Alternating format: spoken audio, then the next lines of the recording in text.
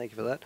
Afternoon, everyone. My name's William Harrington. I'm a 2016 Nuffield Scholar from northwest Queensland. Before I start, I'd just like to say thank you to there's so many people to thank for a Nuffield Scholarship and what people who make it the once-in-a-lifetime experience it is. So I'm just going to name a few. First of all, my wife Holly, who just gave birth to our second son last Tuesday, so she couldn't make it. The Nuffield organisation itself for making this what it is, the rest of my family, and my investor John Deere, particularly Cheryl Friend and Fraser Scott. The Nuffield Scholarship never ends, and I hope I'm able to give something back, do my little bit. I'm going to start by just telling you a little bit more about myself. I'm a fourth generation cattle producer, grew up on a station called Olga Downs. It's only a small station, it's about 40,000 acres, about 2,000 head.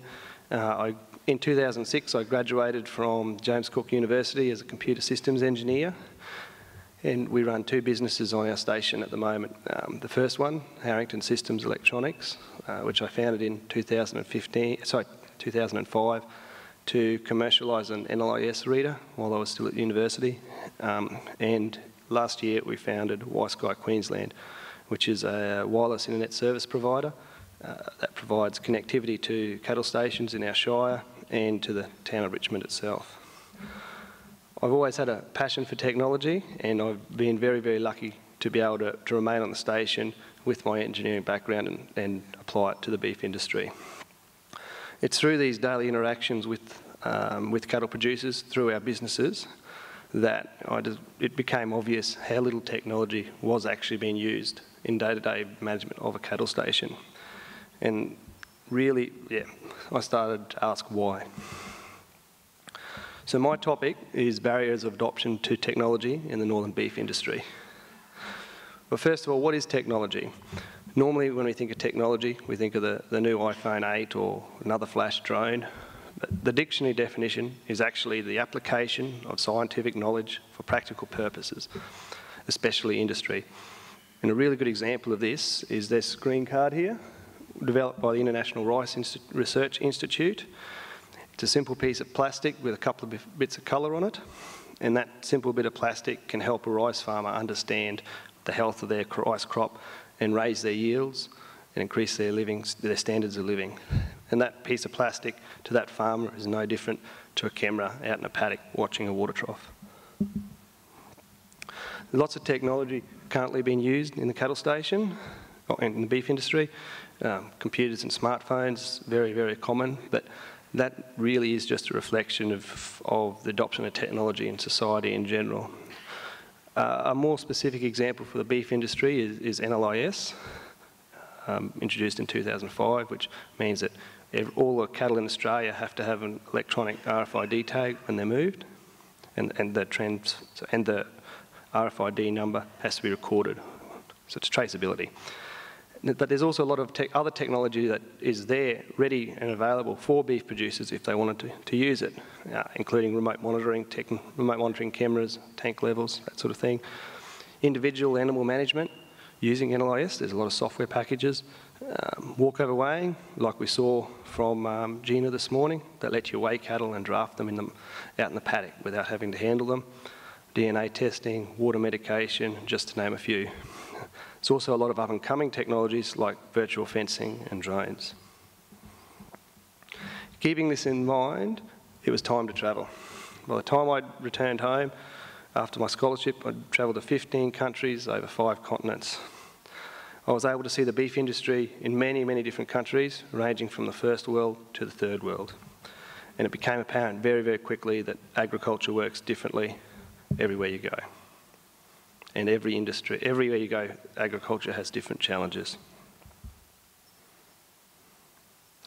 This table summarises the key findings from my travels.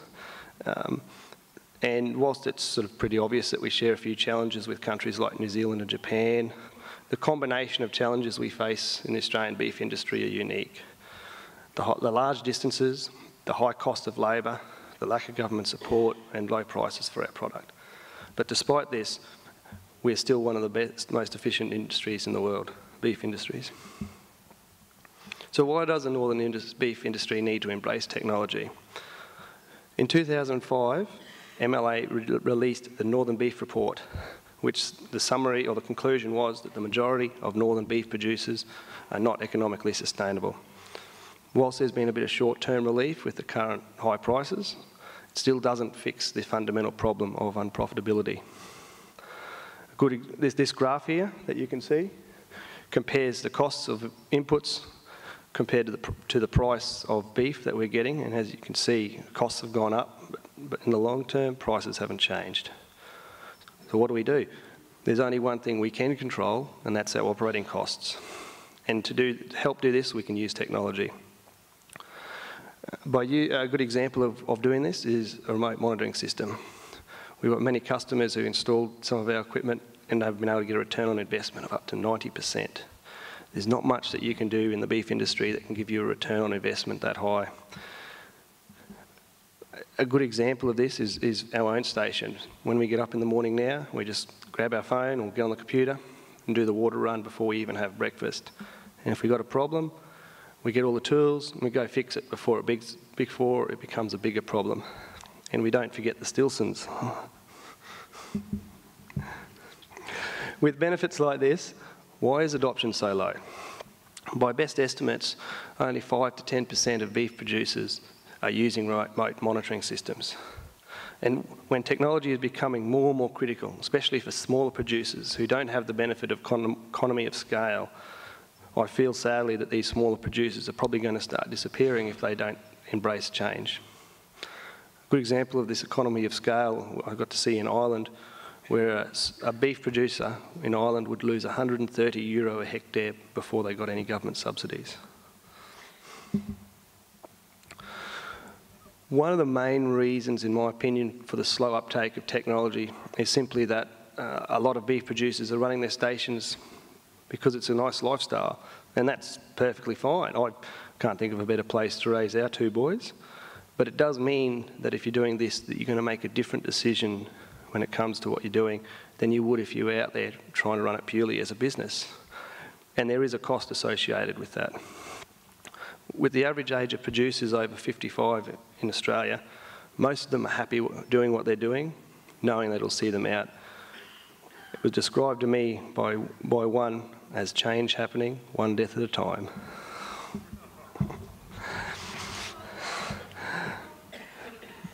Beef producers are also generally risk averse, and this is understandable due to the seasonal variability in Australia.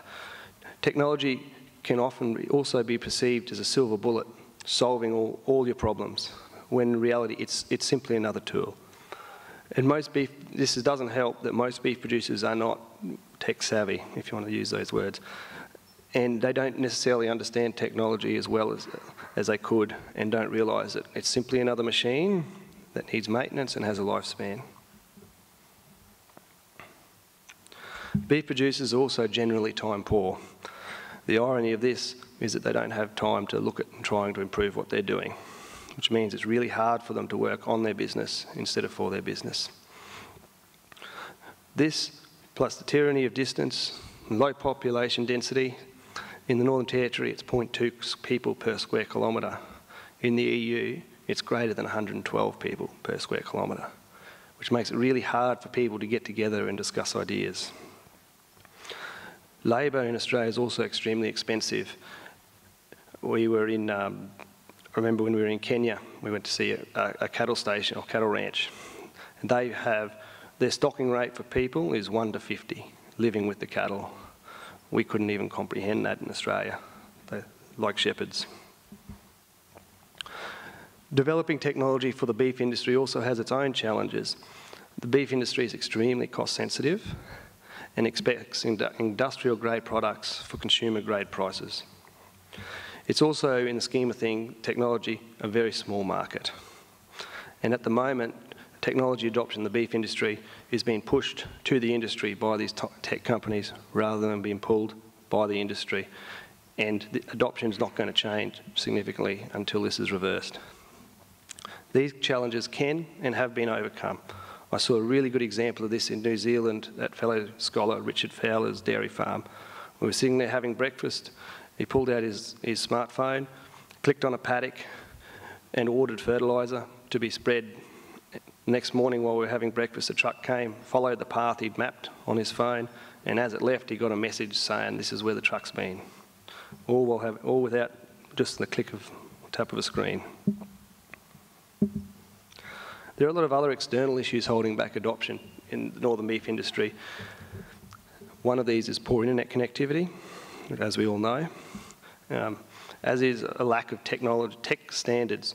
So every manufacturer has their own way of doing things, trying to lock you in as a customer, which means that you can't use their products with some other system. And there's no willingness to change this from the tech industry. It needs to come, to change this, the industry itself needs to say this is what we want. Society also doesn't understand agriculture, and this is reflected in the lack of commitment by the government to supporting the beef industry. And a good example of this is the constant loss of beef extension officers. So how do we bring about change?